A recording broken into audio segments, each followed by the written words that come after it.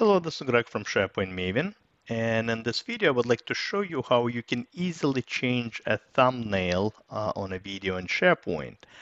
Let me explain to you what I'm talking about. So first of all, what is a thumbnail? A thumbnail is kind of the first image you get to see on the video before you even play it within SharePoint. So as you can see, I did not click the play button, but on the video, but yet I have this image showing up. This is the thumbnail.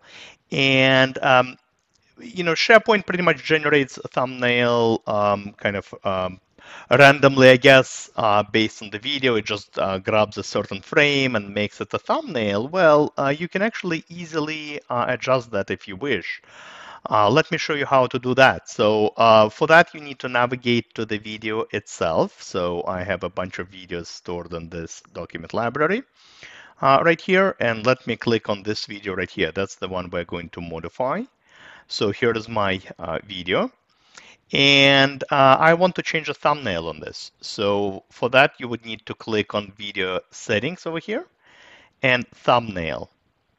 And there are actually two options for you to implement, I guess, install the new thumbnail. You can actually grab another frame from your video. So, for example, if I click this edit, the pencil icon, it asks me to pretty much grab a new frame. So you know what? Let's just move the cursor over just like that. Let's, for example, I really like this frame. We're going to select it. So if you want to grab the thumbnail from a video, just a particular frame, we're pretty much done. So next time when you maybe embed a video on the page, this is the image that users will get to see before they click the play button. Another option for you would be to upload your own thumbnail, your own image, similar to what I actually do on my YouTube channel, right? Every video that you watch on YouTube has a nice and attractive thumbnail.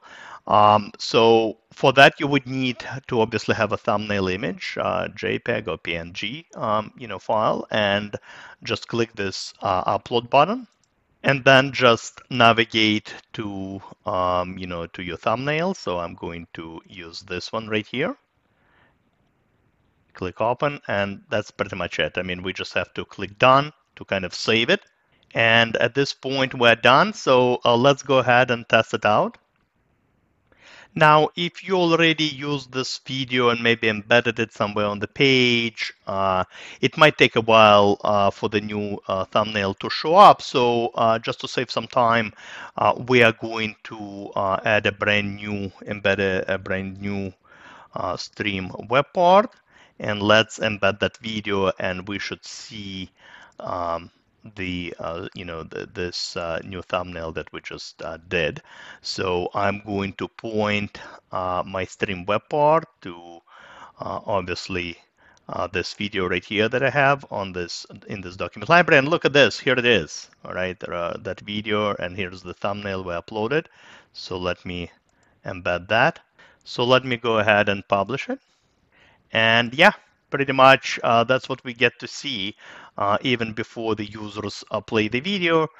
They see this thumbnail that we have, and obviously when they click the play button, they actually see the actual video, but they do see the custom thumbnail image before viewing the video, which is exactly what we wanted. So a nice little trick if you want to make it a little bit more attractive, I guess, to your users. Maybe you have some training videos that you want to display and maybe populate some important information into the thumbnail. So definitely plenty of use cases for that. But for now, thank you very much for watching this tutorial. Hopefully you learned something new. As always, happy to see you on my blog, sharepointmaven.com, as well as my YouTube channel. Goodbye.